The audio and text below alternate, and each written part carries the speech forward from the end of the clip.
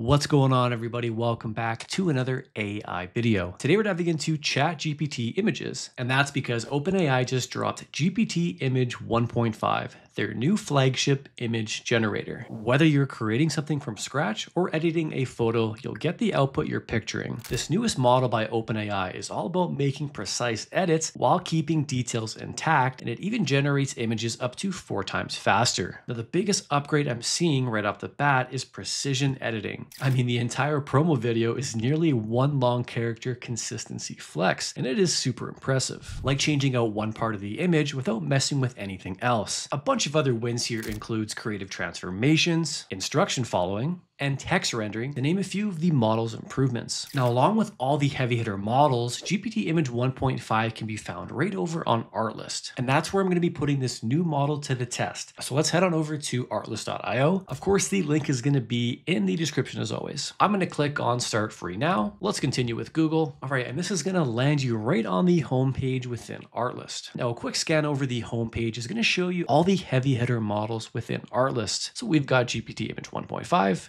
2.6 Pro, Nano Banana Pro, Sora 2 Pro, Wan 2.6, and the list goes on here. I'm going to go ahead and click on GPT Image 1.5, which is described as faster generation with precise editing and text rendering. All right, I'm just going to click on the model drop down right here. And would you look at that, we've got GPT Image 1.5, low, medium, and high. And all the other models are in here as well. Nano Banana Pro, Dance 4.5, Kling 01 Image. Now let's come over to the very top. I'm going to click on GPT Image 1.5 medium, which describes as balance, speed, and visual quality perfectly, the standard choice for everyday creation. All right, let's jump into the first demo. So I do have text to image selected for this first one. All right, so here is my prompt. So I have a skateboarder skating through a Venice beachside street. I've got palm trees, low stucco buildings, late 1990s analog documentary aesthetic, shot on 35mm color film, natural light, soft shadows, casual, all that good stuff. I've got the 3:2 aspect ratio selected. I'm going to go with one image.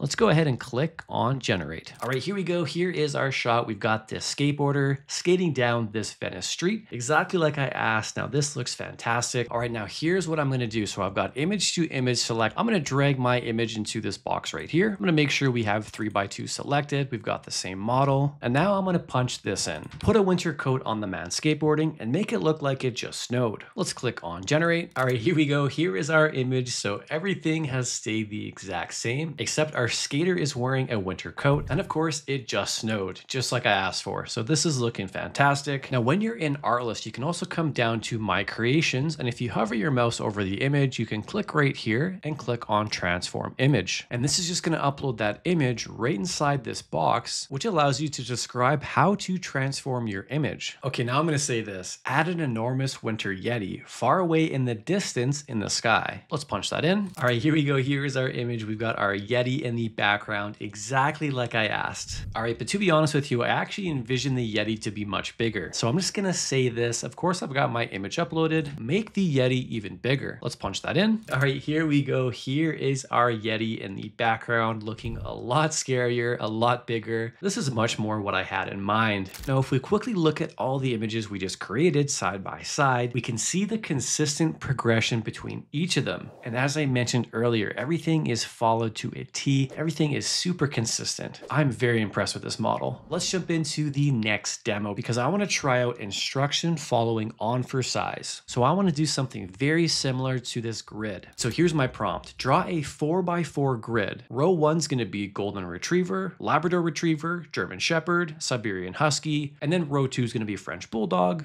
Pug, Boxer, Doberman, and then row 3 and row 4 are going to continue. So in total, we have 16 different dogs. So let's see how well this model is able to follow very detailed instruction. So let's click on generate. All right, here we go. Here is our dog. So we've got 16 dogs in total. And I just double checked my prompt and each cell here is completely accurate. The dogs are photorealistic. The grid measurements look exact from my perspective. I'm very impressed. But of course we are not stopping there. So I've got my new 16 dog generation uploaded and I'm just gonna say this in the chat box. Change the art style so that the dogs are Pixar style. Got our model selected, 3x2. Let's go ahead and click on generate. All right, here we go. Here is our 16 dog grid, exactly as before, but now it is Pixar style. Again, I am super impressed. This is a ton of fun. Okay, let's do that again, but this time I want to go with anime style. So everything's going to be the same. Let's click on generate. Just like before, but anime style. Everything else is the exact same. And again, no complaints here. It followed my instruction exactly. But since we've come this far, let's do one more for good measure. So I want to go